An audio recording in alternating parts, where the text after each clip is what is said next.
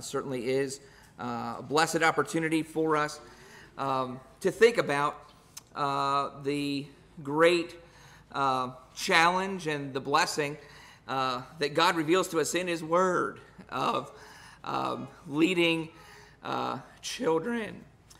And it certainly is a blessing that we have an eternal Father who looks at us as His children, those who have been able to be born of God by the Spirit, by the gospel, can call God our Father. And what a blessing that we have a Father who loves us as much as He does, as sacrificially as He does, with such eternal forgiveness and mercy, and a desire to fill us with His wisdom if we would simply trust Him and walk in His ways. And the Bible speaks to this, of that the idea of leading people to walk in a way that glorifies God, that is ultimately for our best and for our good, is something that is extremely challenging. Being a good husband, being a good wife, being a good father, being a good mother, these are all things that are incredibly challenging.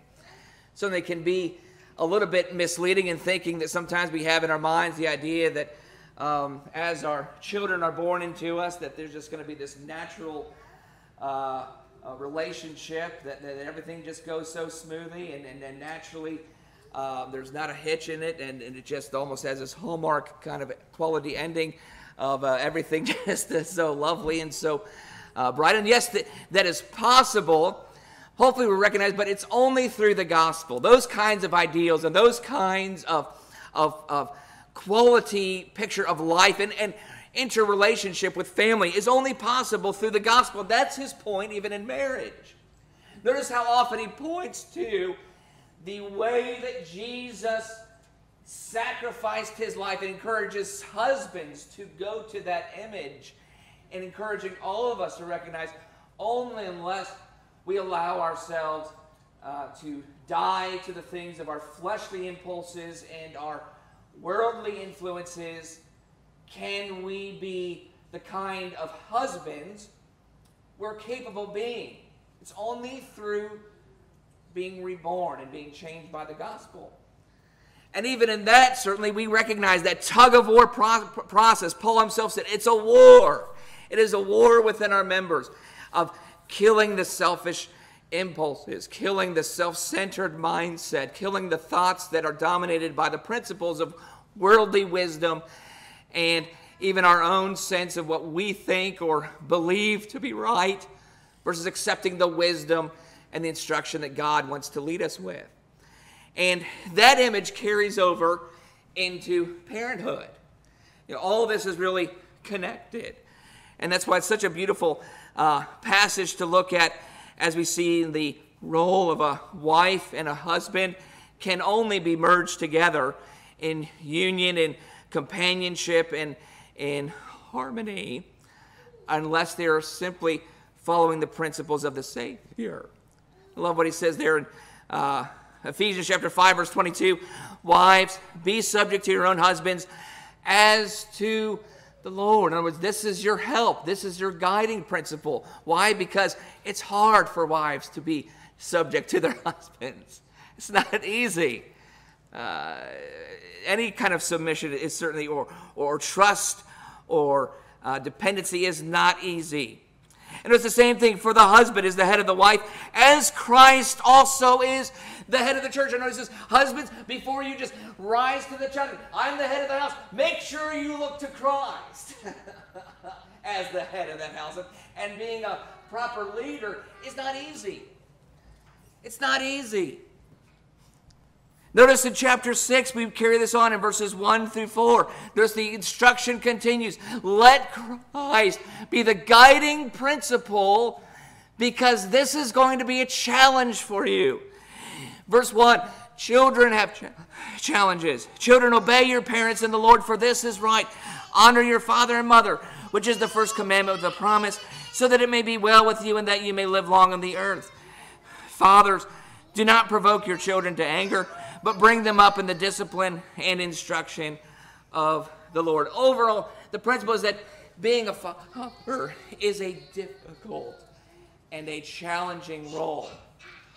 Just as being a child of God is not just an instantaneous process that just smoothly transitions and we just automatically become this beautiful picture of God's obedient child. Neither is anything that we strive to do in this earth as we strive to let God lead us. It's challenging. It's difficult. And something that sometimes as fathers can be a little bit misled by sometimes how we look at fatherhood and how we approach being fathers. We need to recognize, and the Bible confirms that being a success in business does not equal success at home. It's something totally, completely different. It's something I believe is something, especially for men and for fathers, we can struggle with this. Because often I think the temptation is for us as we approach our life in our business world or the world of our work, in our livelihood, the things we ascribe to excel at. These things do not automatically translate in the home. It is a totally, completely different system. Just give a case in point. A couple of individuals in the Bible who were successes in spiritual endeavors, but often struggled when it came to fatherhood. One of them was Eli. Eli was a success at running the temple, but unfortunately had troubles being a father. He had struggles.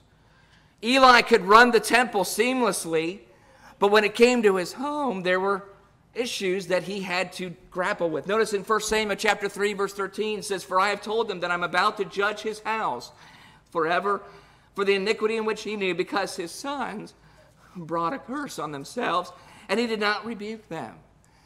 Eli could run the temple, but he had trouble running the house. That success did not translate.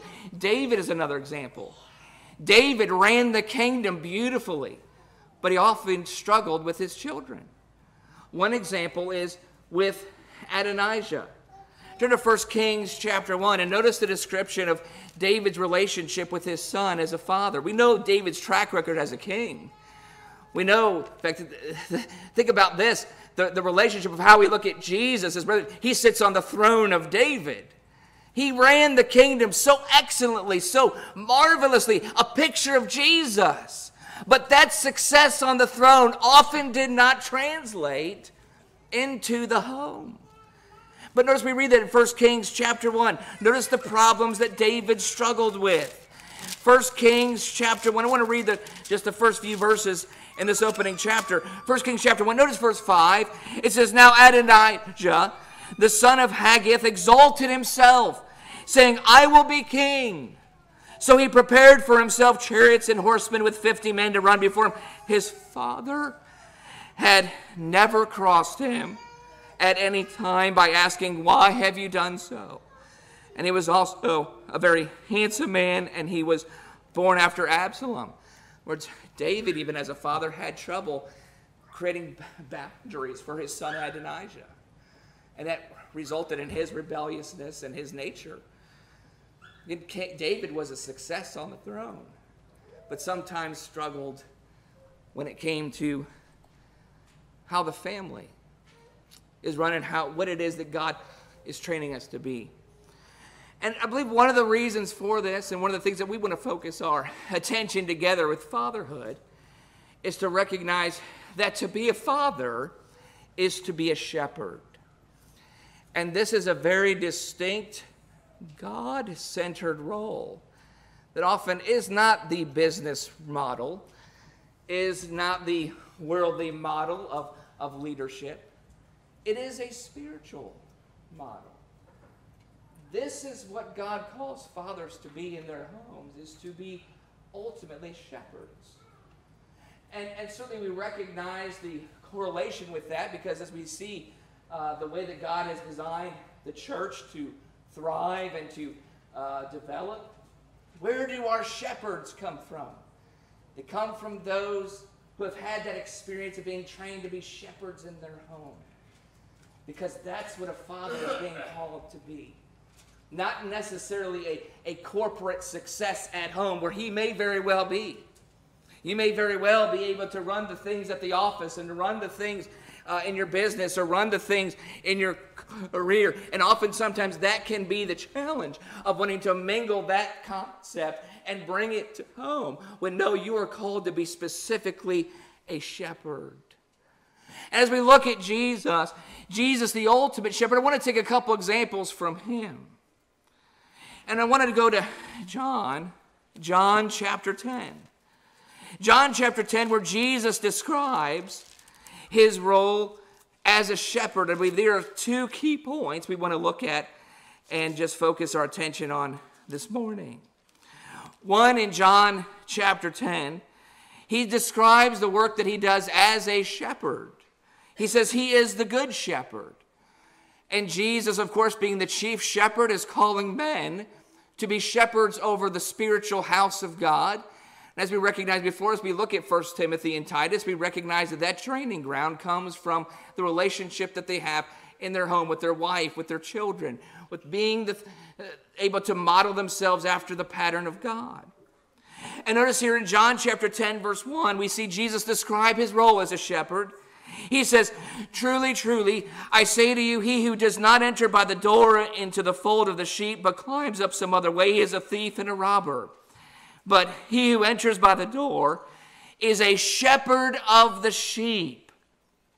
A shepherd of the sheep. To him the doorkeeper opens. And notice, here we have obedience. Jesus describes the correlation of the relationship he has with his children, God's children, his fellow heirs. He says he opens the door, and gladly the sheep follow. To him the doorkeeper opens, and the sheep hear his voice, and he calls his own sheep by name and leads them out. When he puts forth all his own, he goes ahead of them, and the sheep follow him because they know his voice. A stranger they simply will not follow, but will flee from him, because they do not know the voice of strangers.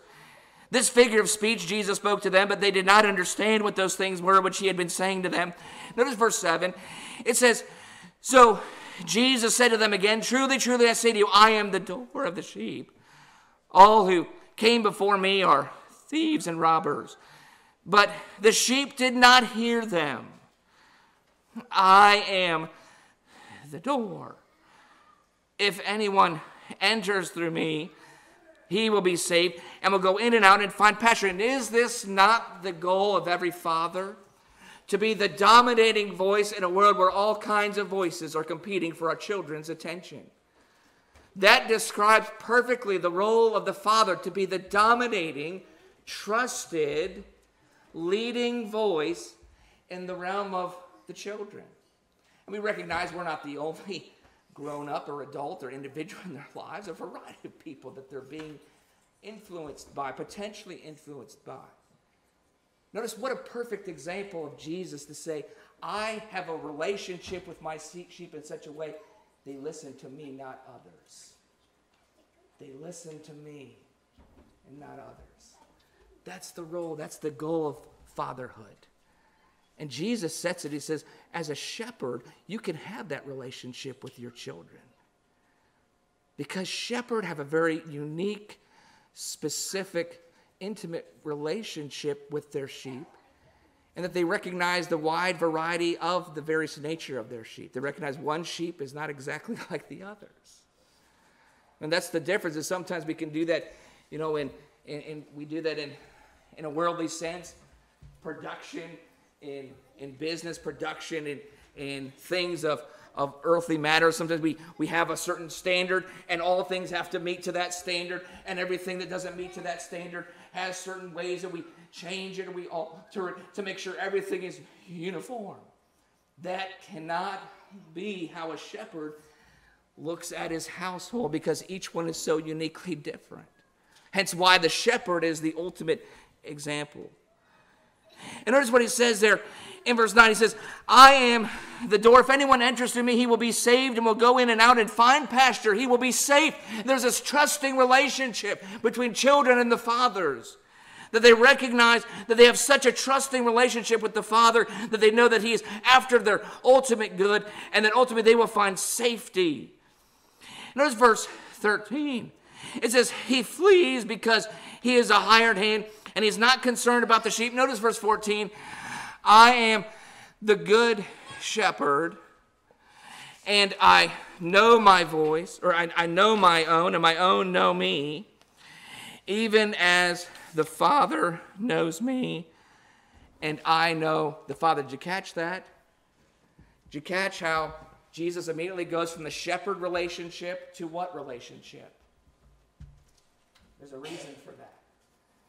Jesus establishes, we want to mimic the relationship that Jesus has with His own Father. Fathers, let's be shepherds. Let's follow that role model. Because that's the role model Jesus took, and He took it from the relationship He had with His own Father. He said, my Father is a shepherd. A shepherd that David, as we'll look at in a moment, recognized as how God looked at him.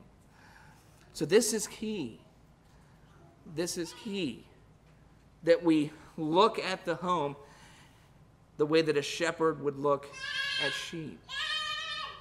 Notice verse 15, it says, even as the Father knows me, and I know the Father, and I lay down my life for the sheep. I have other sheep which are not of this fold. I must bring them also, and they will hear my voice, and they will become one flock with one shepherd. For this reason the Father loves me, because I lay down my life so that I may take it again. No one has taken it away from me, but I lay it down on my own initiative. I have authority to lay it down, and I have authority to take it up again. This commandment I received from my Father. I just want to simply talk about 2 points that come from this idea of shepherd fatherhood that I want to challenge and encourage all of us as fathers to adopt. One of those is to be a good shepherd with our children. We must know our children. We must know our children. And to know is to accept. Now that's the challenge, because no doubt as fathers we have certain ideas of what we want our children to be, what we want our children to develop, what we want children to learn. And one of the key points that we learned from our eternal Father is that our Father has an amazing ability to lead us to develop the spiritual qualities of our Father while keeping our personalities and our individual quirkiness and just the differences that we have intact. God is not interested in changing the way we were created. And we're all created very, very differently. We all have different pursuits and different interests and different just knee-jerk reactions to pressure situations, to tempting situations, to exciting situations. And a lot of times how we act and behave is a revelation of what God Himself has put in us. And Jesus says He knows His sheep. And by knowing me, He takes a great interest to understand that sheep, so He can individually mold with keeping and understanding how these things work and how these things operate. And the key to this is go back a few verses and we'll see how this connects. Go back to the first 5 verses. How can we be sure that when Jesus says, I know my sheep, it's about understanding His sheep? It's because only by understanding sheep can you communicate effectively to your sheep. Because when you understand how your sheep works, you'll know how to individually talk to that sheep. And guess what? The sheep hears. There is a recognition of, I understand what you're saying. But sometimes we have a hard time, right, effectively communicating. Which is why we need to look to the Lord's pattern for this, because ultimately this is about communicating with our children. And fathers, men in general, that's ultimately not usually our strong communication.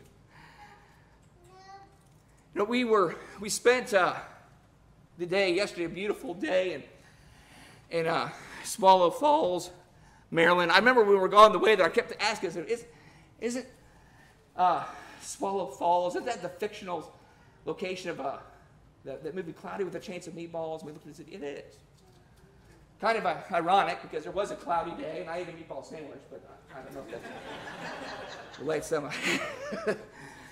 But I couldn't help but think, as I was thinking about the principles of this lesson, that Jesus first, knowing sheep means to understand how they act. Each one is different. And he knows specifically each one. And by knowing, he communicates to each one on an individual basis where they understand and they hear.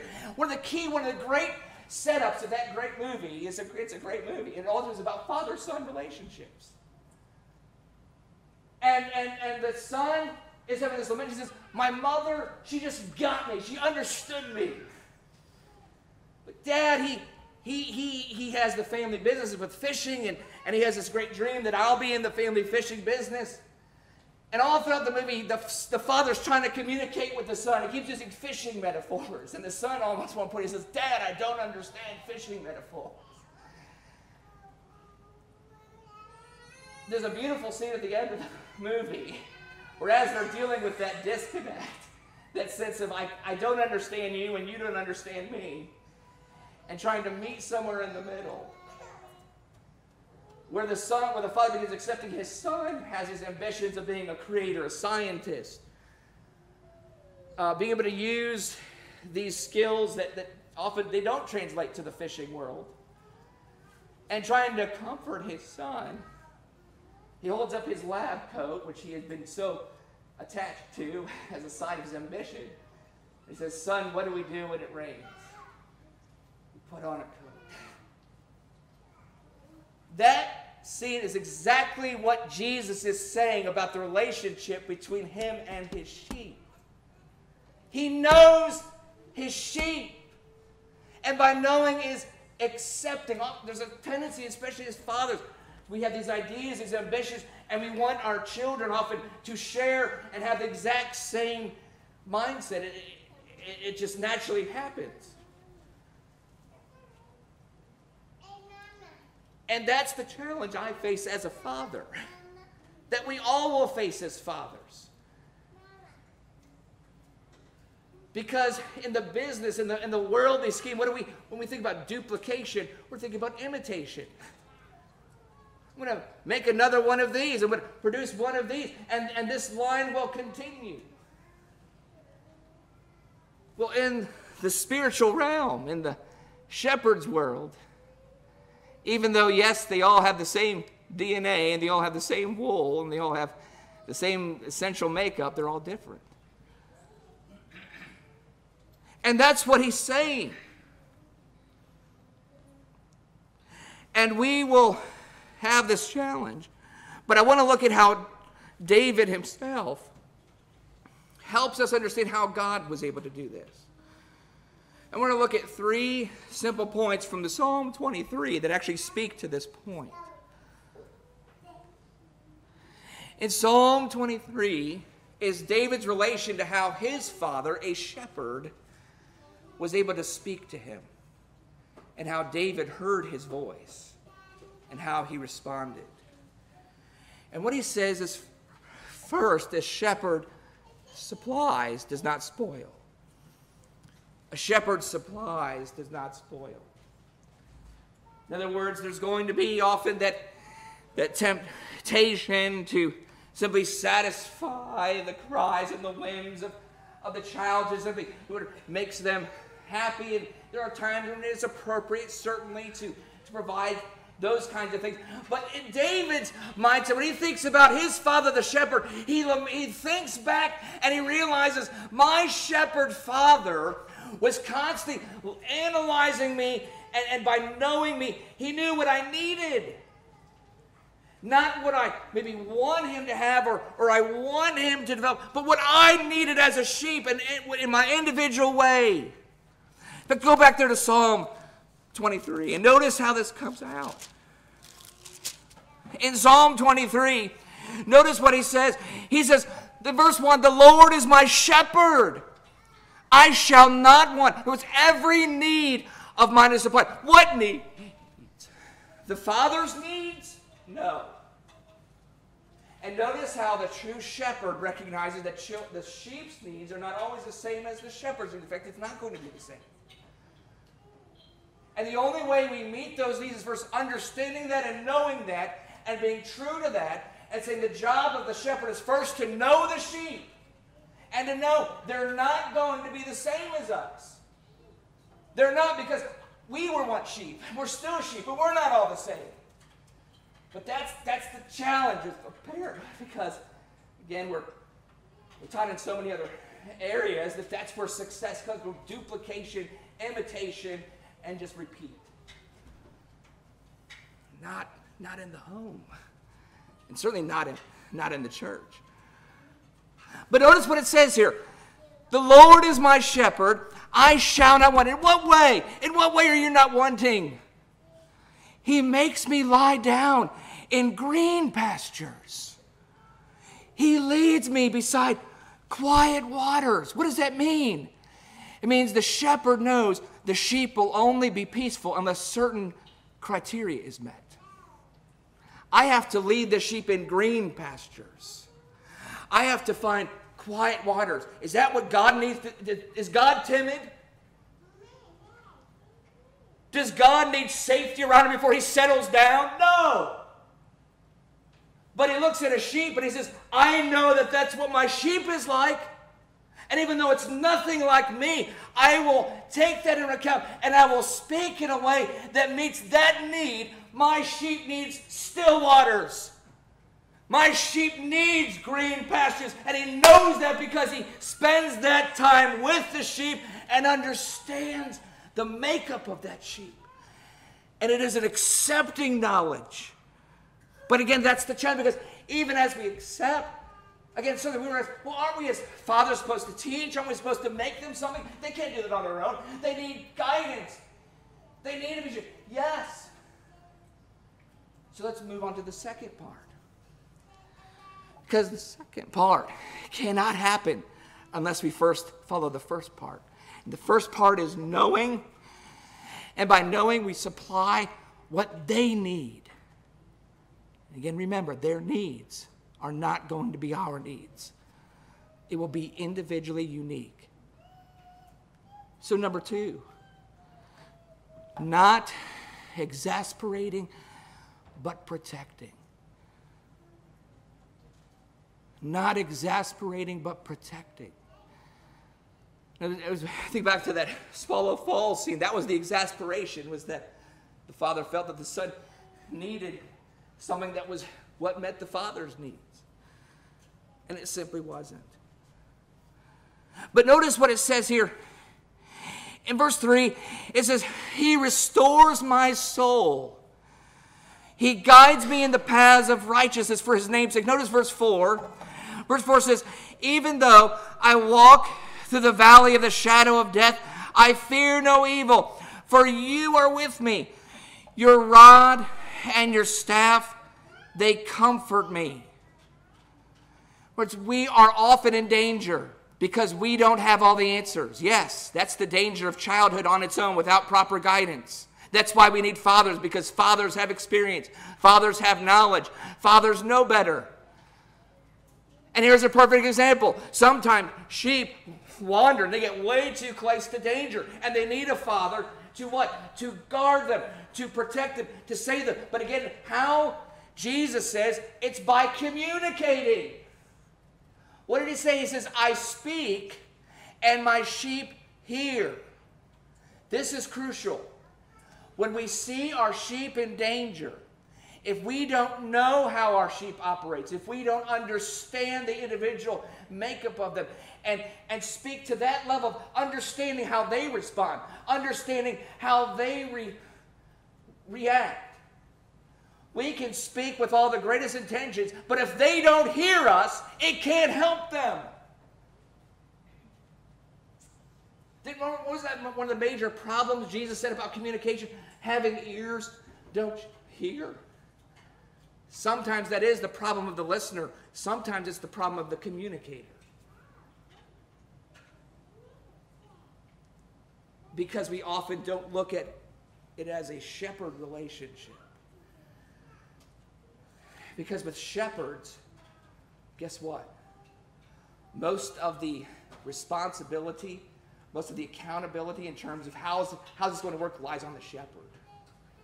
It's an understanding nature. Remember, isn't that not what we just read in Ephesians chapter 5 about husbands? How do husbands lead their wives? By understanding the way Jesus understands his sheep. And fathers have to look to that model. Sometimes that's where the exasperation comes from, is that the father, with all the right answers, yes, all the right instruction, is communicating in a way almost demanding. Well, and the exasperation comes from the child, and the exasperation comes from the father. And oftentimes the father has put the responsibility on the child. You need to figure this out. No, the father needs to figure this out. Needs to figure out how the sheep operates. That's shepherding.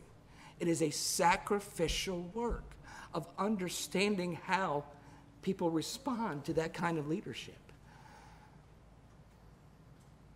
That's why Jesus says the only way this is going to work, not by going to what my father, my grandfather, no, but what Jesus did.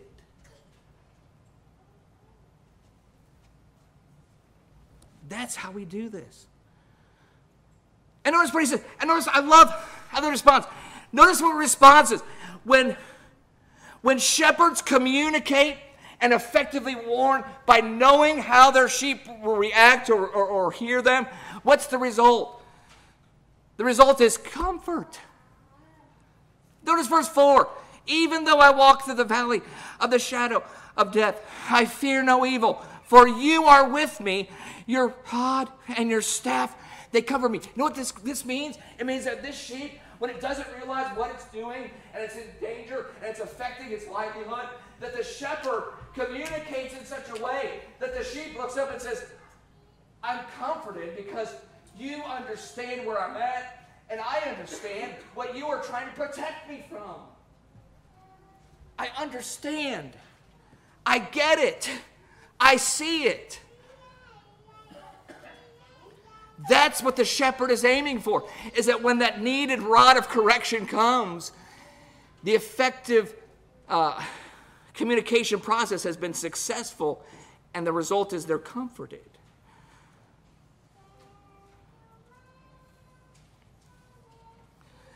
And then the third part, not abandoning, but nurturing. Not abandoning, but nurturing. Sometimes we can do this. We can abandon, even though maybe we physically have not abandoned, but we have not provided what is essential. And this provision is a future provision. Notice this passage. What does he mean by this? He says, you prepare a table before me in the presence of my enemies. You have anointed my head with oil. My cup overflows. One of the most beautiful pictures of that whole relationship is of the shepherd pouring oil over the head of the sheep. A good shepherd recognizes there are vulnerabilities and there are weak spots that their sheep have. Namely the eyes and the nostrils. There's a larva that can sometimes go inside the nostril of a sheep. Plant all kinds of things, cause all kinds of havoc and wreckage. Same thing with the eyes. Pouring oil is a preventative measure. In other words, that the shepherd knows his sheep so well, he knows its weak spots. And rather than having the school of hard knocks approach, I'm not saying there's not a time for tough love. I'm not saying there's not a time for you got to figure this out. But it speaks to that willingness to, instead of you're on your own, you have to figure this out of I'm aware what your weaknesses and your vulnerabilities are, and I'm doing things in preparation of that to make sure you develop correctly and without too much pressure on you so that these things are taken care of. That's the idea. He says he prepares a table in the presence of my enemies. That is, the shepherd often goes to spots where he wants his sheep to bed down, but he's gone there before, noting any potential place where a predator could hide, where a predator could lurk, and he tears down those places. He fills in holes and gaps where there's dangerous spots where they can fall. He understands the places where he's vulnerable. And with a sympathetic hand, the Father is guiding. And what does he say? My cup overflows. When you have that kind of a trusting sheep child in your midst, when I can get to the place where I can try to have that kind of relationship, this is what we find in verse 6. Surely goodness and loving kindness will follow me all the days of my life, and I will dwell in the house of the Lord forever. Is that not what we want for all of our children? Yes, that's what any godly father wants, to be able to say that our children will dwell in the house of our Lord forever.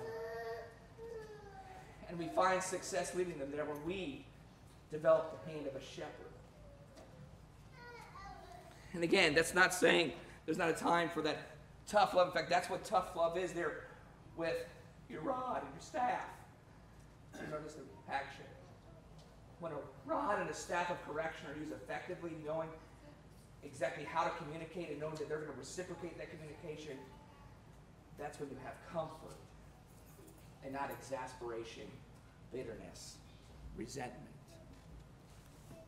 It's about they understand what's going on. And again, as I said before, that's hard. You kidding me? I know my weak spots as a father, to instinctively get to that point of, this is what I need you to do. This is what you have to do. And I'm your father.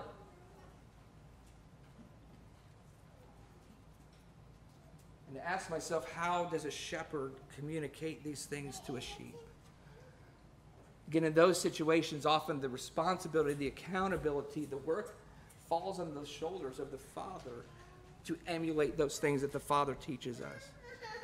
And prayerfully, we can find that place of balance, of godly help and instruction to have that kind of leading relationship with the sheep.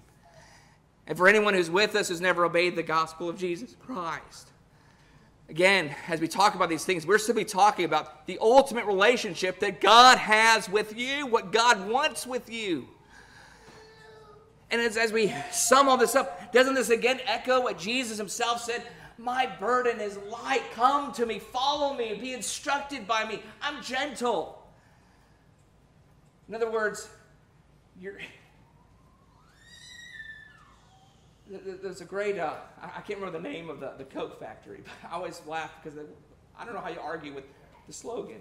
It's like, you're going to like the way you look. It's like this confidence. That's what Jesus is saying. I love the confidence. You trust me. You're going to like the way this turns out. Is what he's saying. He's saying, because I already know you, and I've already got this planned out in a way that speaks to you, that resonates with you, because I understand you. And I trust that you're going to understand where I'm trying to lead you to be like me, to be like our Father, and you're going to like how this turns out. Which is why David, in all those 3 points, says, I overflow with goodness. I rejoice. I'm comforted. My cup overflows. Because he's being led by a shepherd. And so we encourage anyone who's with us that would you love to have that relationship? You can have that relationship with God, your Father. If you confess that Jesus is the Christ, the Son of the living God, repenting of your sins, to die to all these sins and be baptized in water for the forgiveness of sins, and to walk in newness of life in the leadership of a heavenly Father who says, I'm your shepherd, and will lead you, will know you, will understand you, and will speak to you in a way that you can understand so that we can follow. Once you come to the front, if the need is there for you to obey the gospel, won't you do that while we stand and sing the psalm of encouragement? But come to the front and obey the gospel while we stand and sing.